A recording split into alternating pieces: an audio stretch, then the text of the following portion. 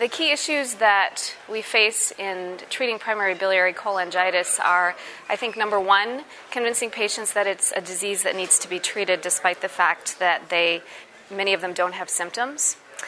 We also face the opposite end, which is patients who have very difficult symptoms to treat, including pruritus and fatigue.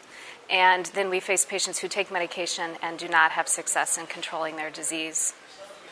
Key takeaways in my discussion regarding primary biliary cholangitis today include standard treatment is an absolute must for all patients, that we struggle with a patient population who is not successful in taking standard treatment with ursodeoxycholic acid, and that it's taken over 20 years for us to get to the next round of approved treatments and more research.